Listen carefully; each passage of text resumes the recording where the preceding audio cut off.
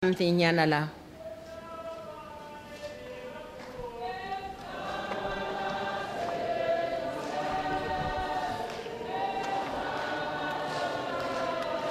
Kaye kona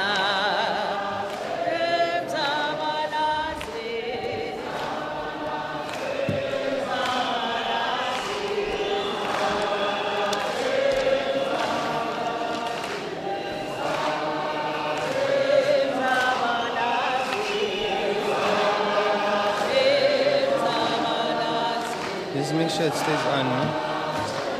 Just make sure it stays on.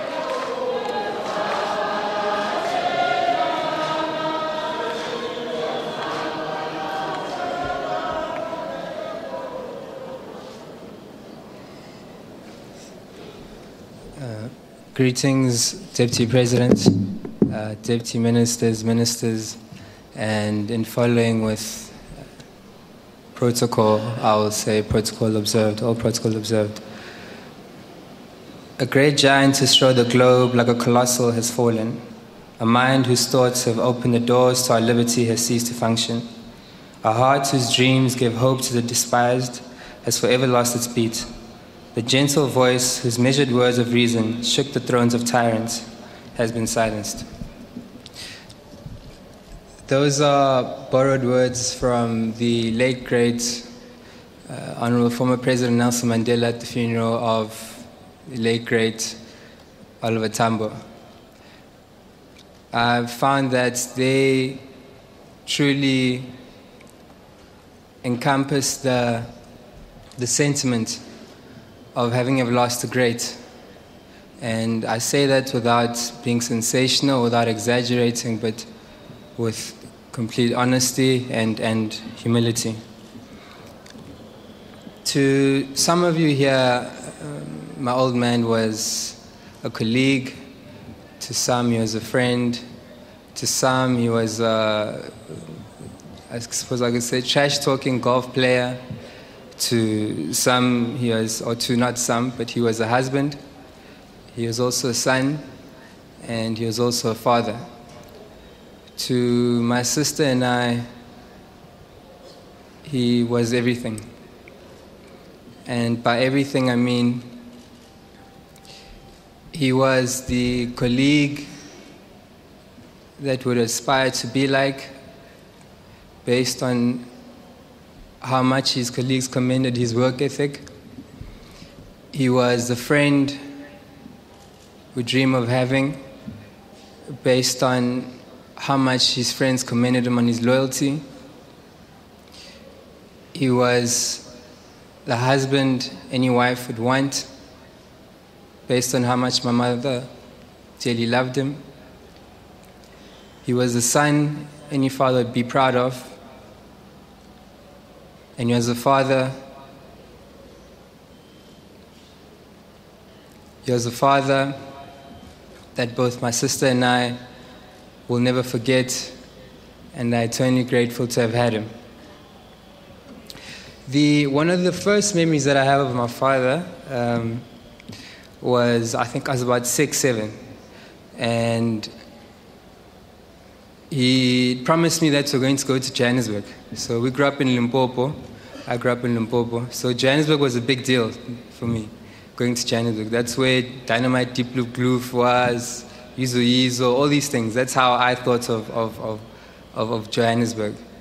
And fearing that maybe his mind might change, I said to him, no, I'm going to be with him the entire day. So he went to meetings, I was with him, and eventually towards the late afternoon, we, as a family, all left, and we headed towards the Carousels. The Carousel is a casino that's just, well, it's before you even get to Pretoria. So we went inside there, my sister and I played. It's sorts of games, your card games, I was amazed by the different funny lights. It was a dream for me. This was the best Joburg. It was better than this Dynamite Deep Blue Gloof, this Yizo thing that I'd been seeing on TV. So after that experience, I went home. On the Monday, I went to school bragging to everyone about how, no, look, I had the time of my life in Johannesburg. It's a city like no other. and I'd recommend anyone to go there. So that caused an argument between me and one of my classmates who was quick to tell me that, no, I've never been there. We got into a bit of an argument, to which I started calling the teacher a liar because she too was saying I'd not been to Johannesburg. Eventually I went home, asked my dad if perhaps I could change schools because they're stupid there and they don't know Johannesburg. Much to my surprise, it was myself who didn't know Johannesburg. I say that to make a point of what it is that my father taught us, and it was to be appreciative. Be appreciative of all small things, of all big things. Be appreciative. Appreciation is, for me, a gift that He's bestowed upon us, that we take nothing for granted. And even after finding out that I'd actually not even left Limpopo, technically speaking, I was still in Limpopo, I was still very much happy for that experience that I had. I also recall there was a time when my sister and I and him were playing with these toy cars which you wind back and then it rolls forward. And he was very much fascinated with this car. So much so that my sister said to him, "Papa, I'm a toy now." So, which translates to, "Have you never seen a toy car before?" That brought tears to my dad's eyes.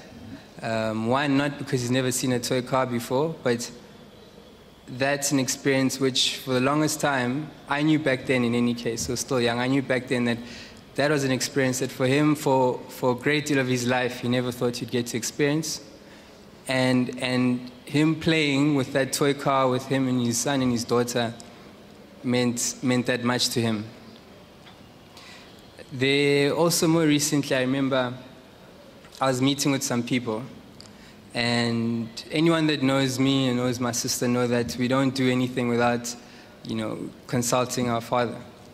So as I was stepping outside to answer his call, I could hear in the background them saying to me, "Jesus, is he going to ask his dad if he can drink water as well?" So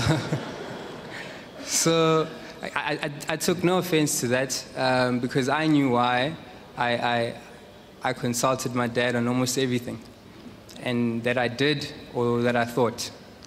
And it was because I knew that was my biggest decision, to say he will always have my family and myself's best interest at heart. So much so that there was, I remember when you first got appointed to the Honorable President's cabinet, I think it was around 2009, 2010, there was an article that came out about the minister's misuse of a credit card. So what my old man did is he took his credit card and then he went and brought us groceries, which granted when this scandal, so to speak, came out, he already refunded this credit card. But the point that I was making there is, even when he was stepping outside of what it is that he was supposed to be doing, he was merely trying to get my sister and I, some Rice Krispies and juice, basically. So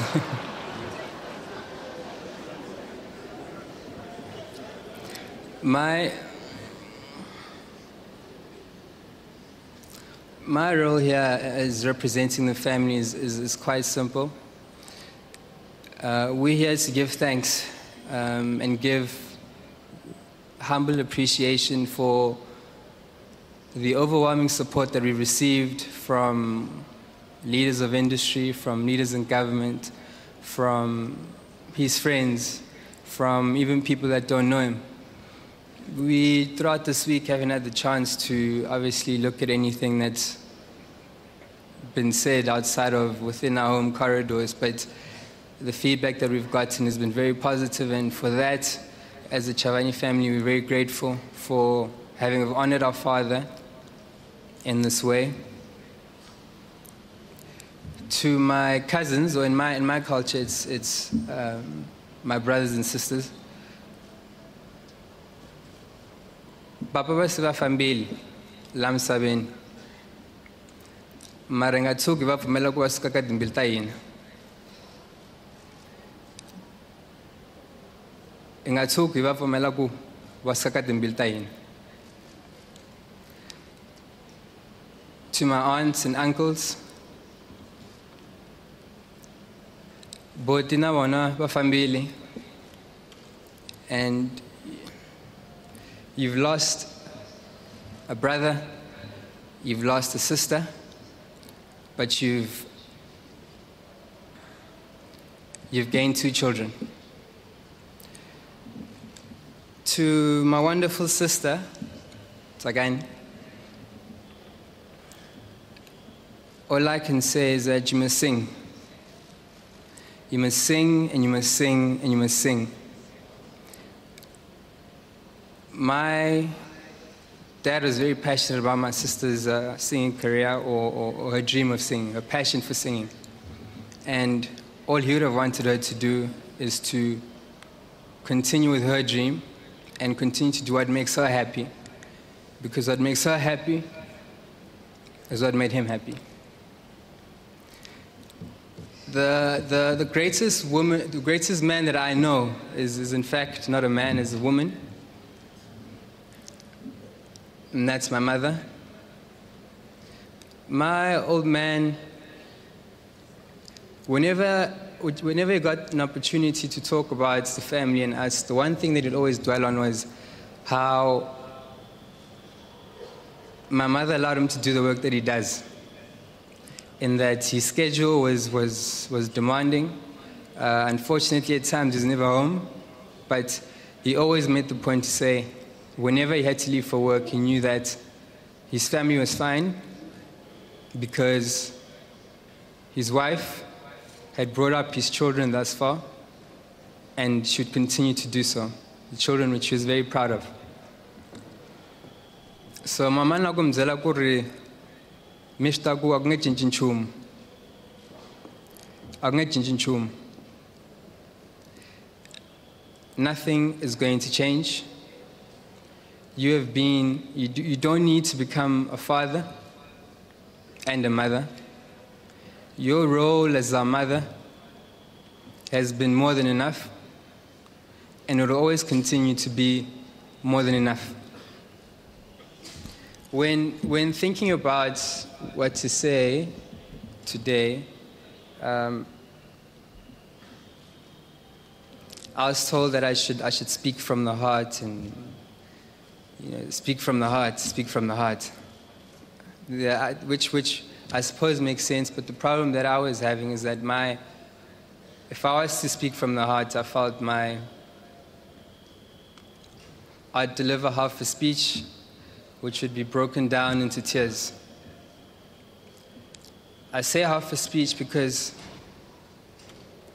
I feel as though half my heart is now left. I say broken down into tears because my heart has been shattered.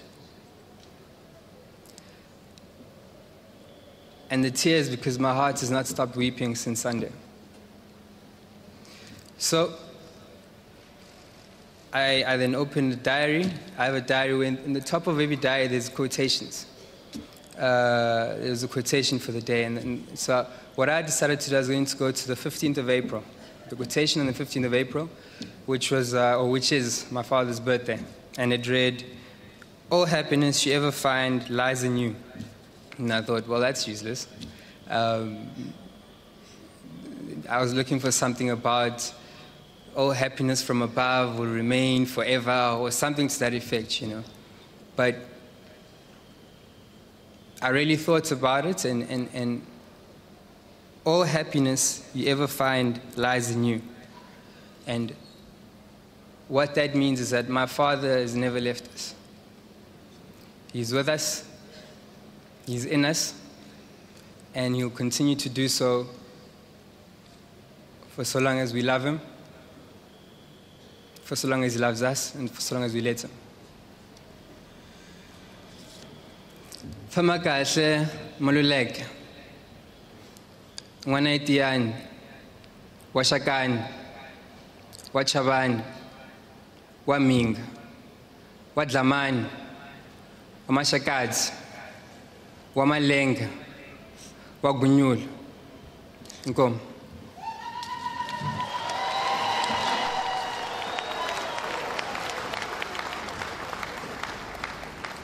Kombela ku ri mi ba mihulukwani leyo yi twa kahle vanhu va Xikwembu. A ni yi twa. Ha Khensa Matimba Natsakani.